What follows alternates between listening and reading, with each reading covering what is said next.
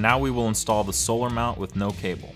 The target location should be near the top of the trailer on the bulkhead and 12 inches away from any other mounted hardware. You'll likely need a ladder to install this. Once you've found a spot to install it while on the ladder, use the included alcohol wipe to clean the mounting surface.